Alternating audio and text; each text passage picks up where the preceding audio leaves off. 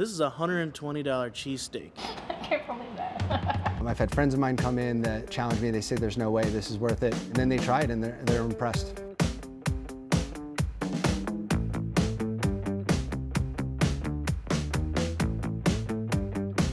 This sandwich is for anybody, any of our guests that come in that want to try something unique to the city, unique to our restaurant, something extravagant, something full of flavor. This isn't your average Philly cheesesteak, trust me. Definitely couldn't afford it, but it's totally worth $120. We make about 12 to 15 cheesesteaks a day. It starts with our house-baked semolina roll. We've got our A5 Japanese beef flown in from Japan. This is a ribeye cut, certificate of authenticity, letting us know exactly where it's from. We can trace it all the way back to the farm. Foie gras truffle mousse, a little bit of truffle butter, caramelized onions, and truffle peeling. The cheese sauce is a classic bechamel sauce with an Italian truffle cheese. Drizzle it all over the steak.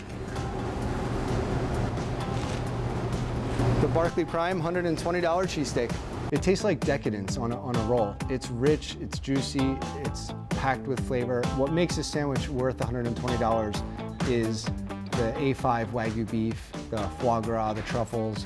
Those three ingredients are very expensive when put together. They're very, very expensive. We actually don't make a ton of money off the cheesesteak, but we are able to offer something that's very special, and we're excited to do it.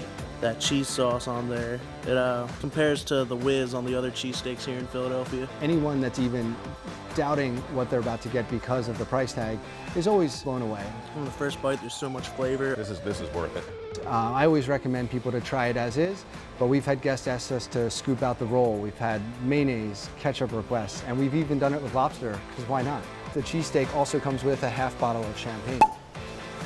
Cheers to a $120 cheesesteak.